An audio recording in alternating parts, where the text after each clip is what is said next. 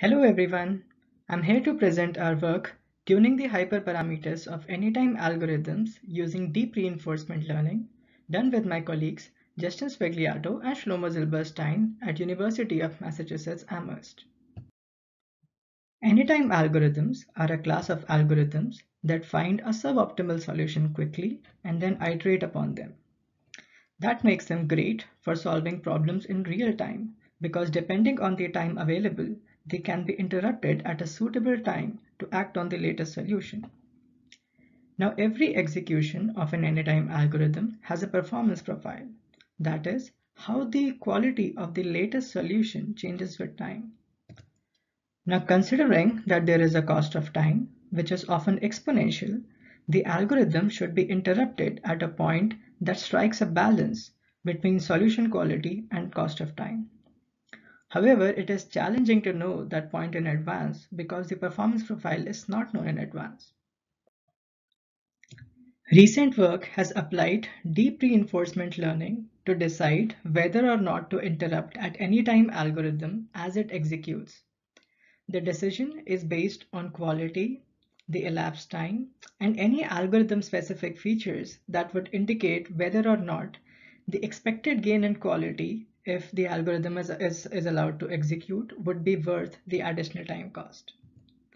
Our contribution in this work is to extend deep RL to also adjust hyperparameters during execution. Our approach is non-myopic and decision theoretic, which means that it considers the long-term effects of changing those hyperparameters. Then we apply our approach to anytime weighted A star to adjust its weight in a contract setting, that is, when there is a deadline to solve a search problem. It means that the cost of time is zero before the deadline and it is infinite after the deadline. Now let us quickly review anytime weighted A star or AWA star, which is an anytime version of the heuristic search algorithm A star. It is based on the following design principles. First, the heuristic is multiplied by a weight greater than 1.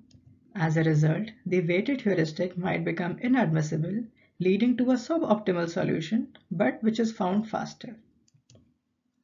Then the algorithm continues the search by pruning those subtrees that cannot lead to a better solution than the latest solution. Ultimately, the optimal solution is guaranteed. In anytime weighted A star, the weight affects the performance profile by providing a trade-off between quality and time. With a higher weight, better quality solutions are found in the short term, compromising the long-term quality. By quality, I mean something that is inversely proportional to the cost of a solution. This figure shows two sample executions of anytime weighted A star on a particular problem. This figure shows that a weight of 2 is better when the deadline is contract 1 and a weight of 1.5 is better when the deadline is contract 2. The best weight depends not just on the contract duration, but normally also on the problem domain and the problem instance. Earlier work has tried to find a best static weight offline or has aimed to tune the weight dynamically at runtime based on certain heuristic principles, like decreasing the weight after every solution is found. In this work, we apply our decision theoretic technique to adjust the weight at runtime using deep reinforcement learning. Now let us define the meta-level MDB for adjusting anytime weighted A star. The action space is to either decrease or increase the weight from a predetermined set.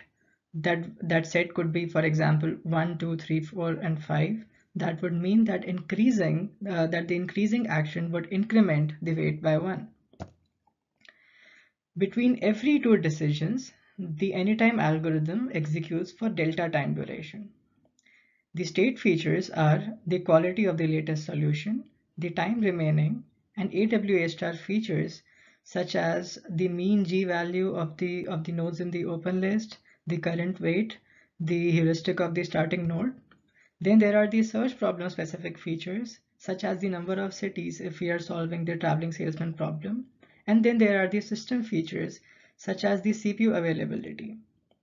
The reward function is simply the change in solution quality due to increasing or decreasing the weight. That way, the cumulative reward would be equal to the final solution quality, which is our objective. The transition function is not known explicitly. That is why deep reinforcement learning is an ideal solution to solving this MTP. Now let's see what a typical episodes look like when we apply the popular DQ&D parallel algorithm for adjusting anytime weighted A star. First, you initialize the episode with a search problem and with a starting weight such as a weight of say 2. Then, based on the state features we just discussed and shown in the left half of this figure, the DQN adjusts the weight.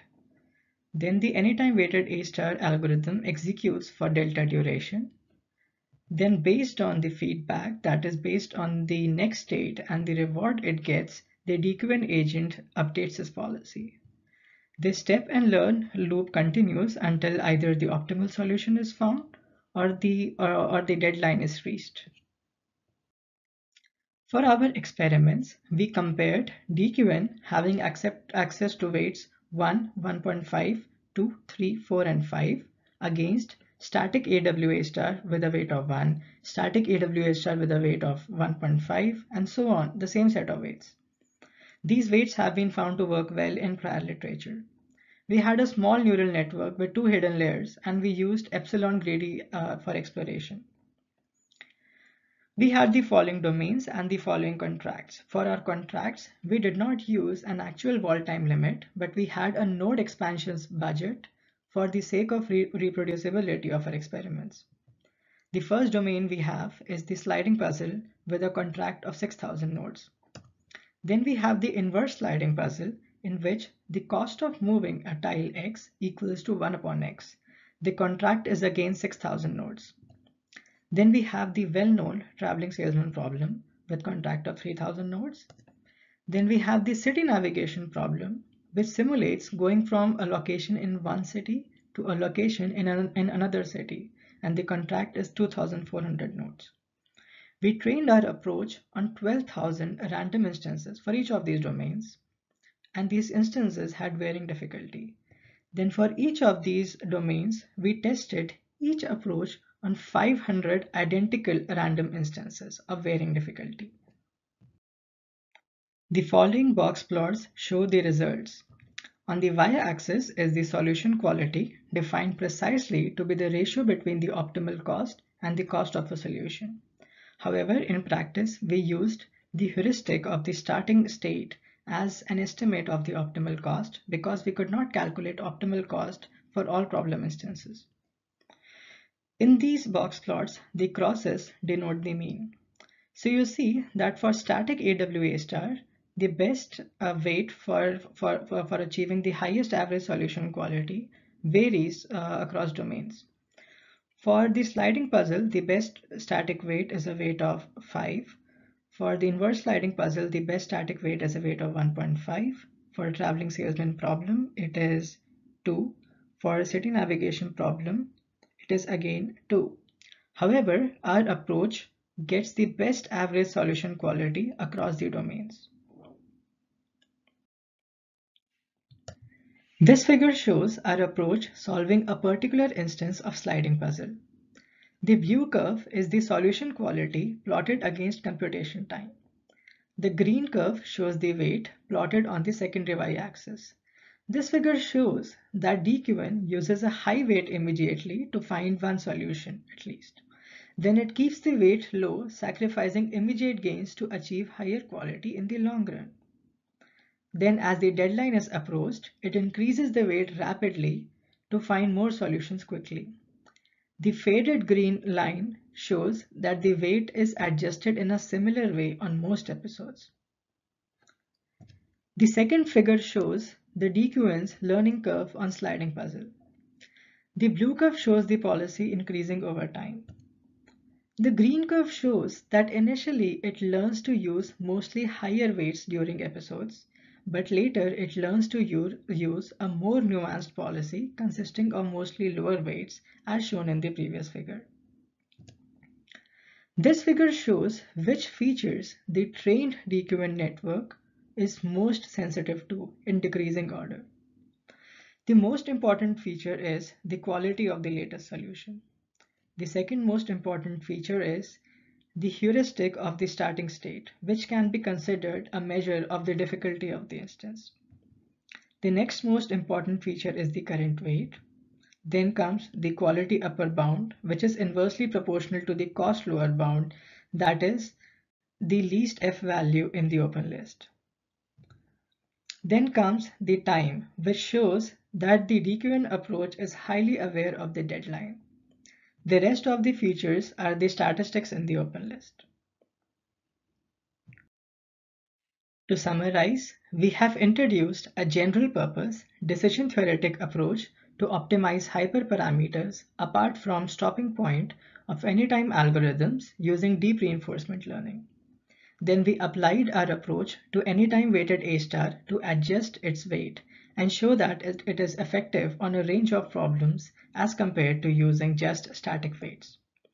In the future, we will apply our approach to other anytime algorithms, such as tuning the growth factor of the algorithm RRT star. Thank you.